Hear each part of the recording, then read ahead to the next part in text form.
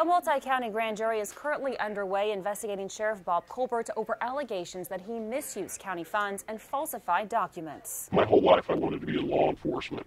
A former Wagoner County employee says he had to give up his dreams because of the terrible conditions under Bob Colbert. He intimidates you and bullies you and makes you want to leave. We hid his identity to protect him. He says it's only gotten worse. You know, especially since the grand jury subpoenas come out, you know, he's offered, you know, other deputies bribes, you know, you support me, we'll promote you type of thing. A local attorney representing multiple current and former employees delivered those allegations in a letter to the Attorney General, saying Colbert and his leadership intimidate and harass employees. 2 weeks ago, a Tulsa County grand jury recommended Sheriff Glanz be suspended from office for similar allegations. The letter asked the Attorney General to place the sheriff and his top administrators on leave pending the completion of the investigation. The former employee hopes the AG listens. I came forward because nobody else can.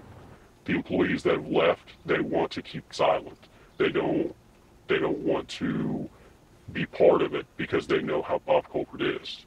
Now I'm in a position to help the ones that are still there. We are not showing the entire letter because it may contain some sensitive information that could be part of the grand jury. We did reach out to the Attorney General's office, however, he declined to comment because of that ongoing investigation. Reporting from the newsroom, Marla Carter, 2 Works for You.